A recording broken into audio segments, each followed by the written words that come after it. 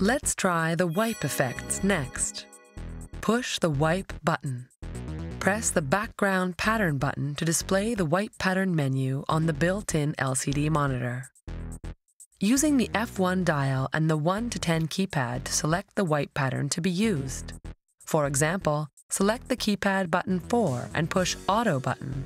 The program video will change like this. Set the fader lever at the middle position, then push the Background Pattern and Background Color Background button. You can easily add a border to the wipe effect.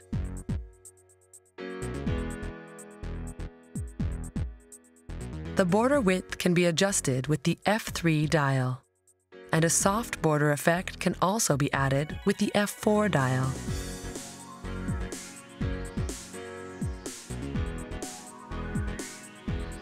The border color can be changed using the F5 dial.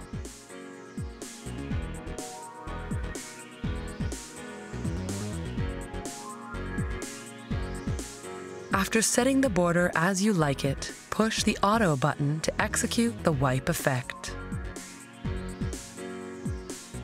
The Reverse button can change the wipe direction. Normal means moving from left to right. Reverse means from right to left.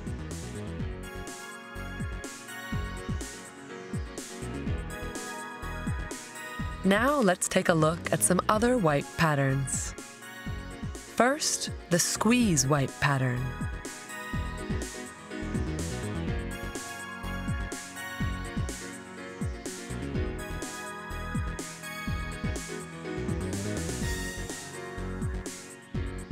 Various shapes wipe patterns are also available.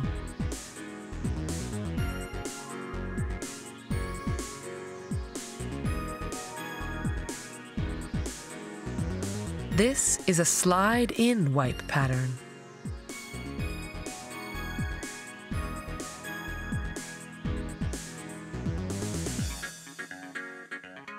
Many 3D wipe patterns are also included. This is the door open pattern and the page turn wipe. The transition speed can be set using the time button. The fader lever enables manual control of the wipe speed.